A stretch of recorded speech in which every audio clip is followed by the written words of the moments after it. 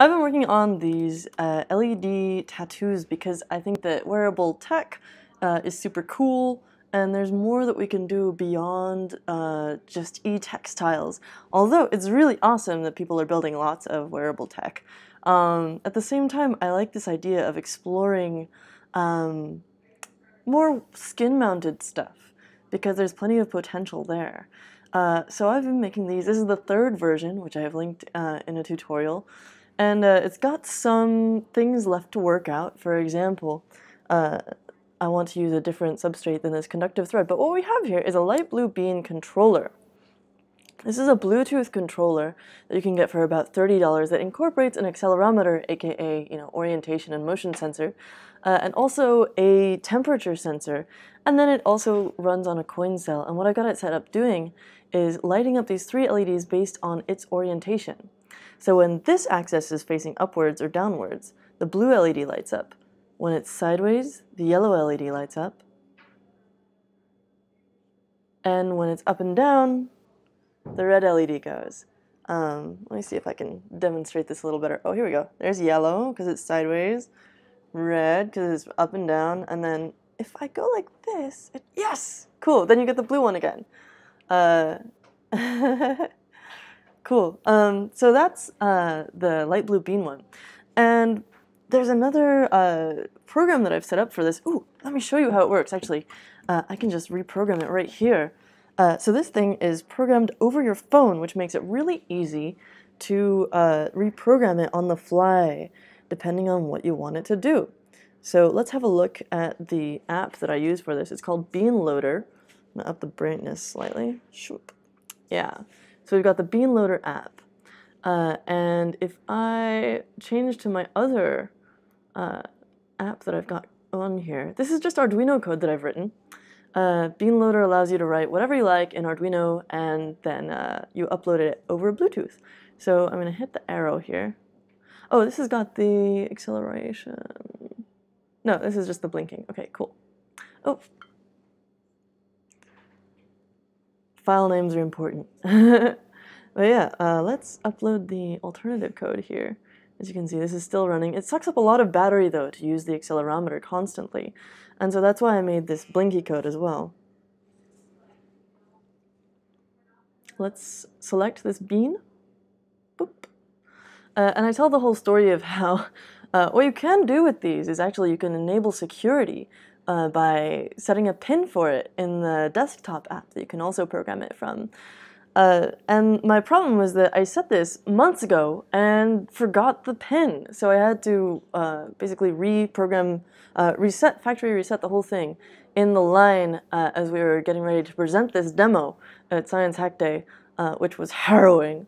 But now you can see that there's this other blink code. Let me see if I can shadow that a little bit. So this is a cute little cyborgy example that if you're doing like a, I don't know, maybe not a Cylon, maybe an old school Cylon, you could have it like flashing across your head and back and stuff with a bunch of red LEDs. Yeah, so this could be used really well in cosplay and other types of costumes where you just want to have a little bit of bling. And all I'm using is double-sided sticky tape on here.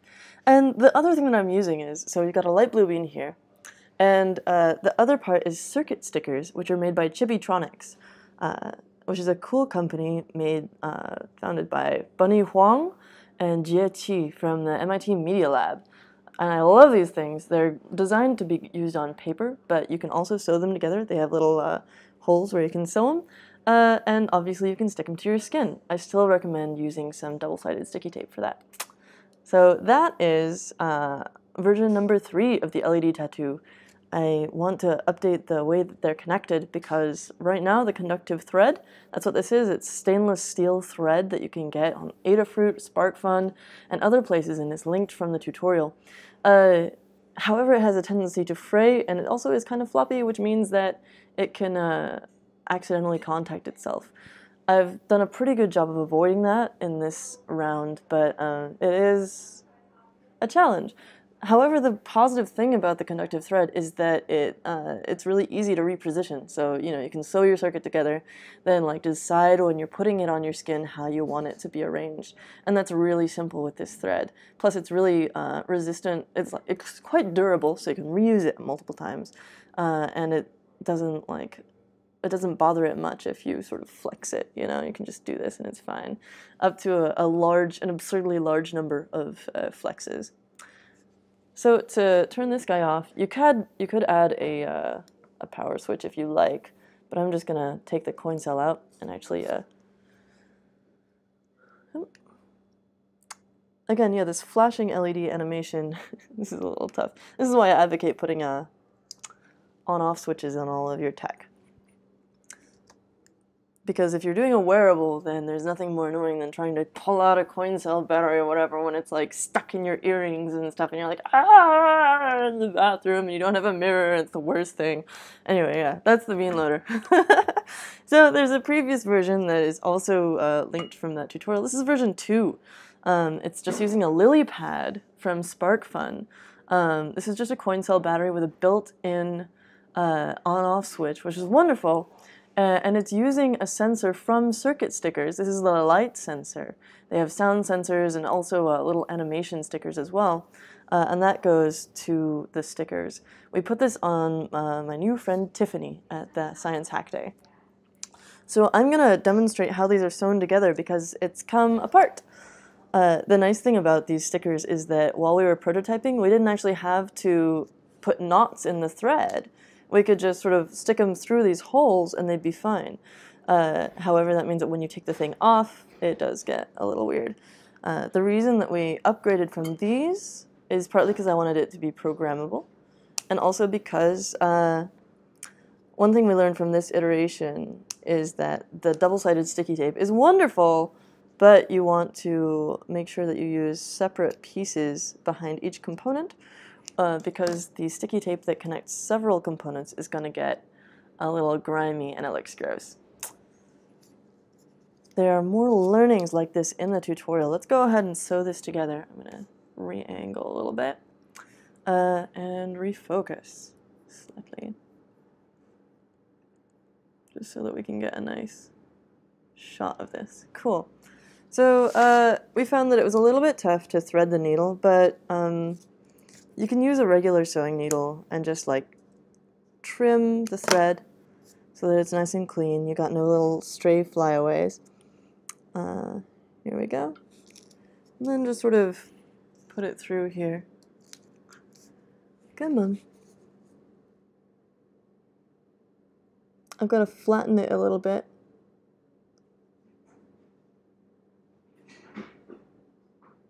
Oh, come on. I swear this worked before.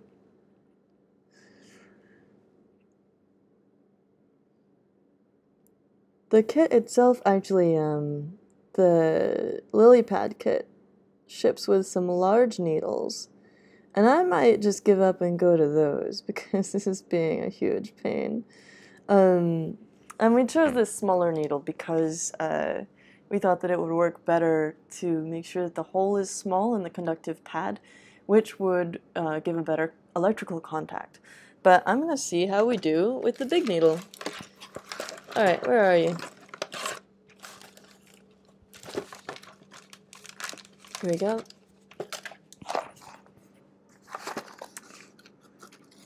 Oh, and here's our sound one. It's really gross. I'm not going to show you because it's just gross.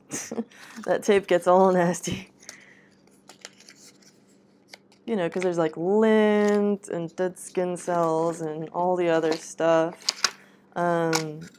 Yeah, so you might have seen my posts about an LED tattoo a couple of weeks ago from Maker Faire, New York, and these are basically the successors to that design because that worked really well. However, I noticed that the conductive fabric tape that I was using, while amazing, did not hold up well to solder because the solder would, you could solder to it, but after a few uses, the edge of the solder joint, which was sharp, would wear through the fabric. Oh, come on. There we go. Cool. Oh, I should have done it the other way. You want to go from the top down so that the ends are hidden. That's fine though. What else? And this one. It's a lot easier if a friend does this on you or you do this for a friend. You of course want to sew it together before you put it on the person. And yeah, it helps to have somebody else, a buddy with you. But you can totally do it on yourself. Like that's what I've been doing in the office here. There we go. Okay. So the way that this sensor is set up in the Chibitronics kit is that you have, let me get this a little more in focus for you.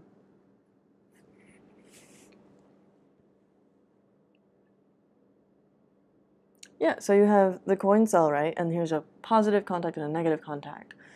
You wire those up to the positive and negative contacts on the sensor itself. And then the positive contact gets connected to the plus side of your LEDs. And then the negative, or the output from the sensor gets hooked into the ground side of your LEDs. So basically what you're doing is putting a really fancy switch, which is your light sensor or sound sensor or whatever. It's like a gate or a trigger in your ground line.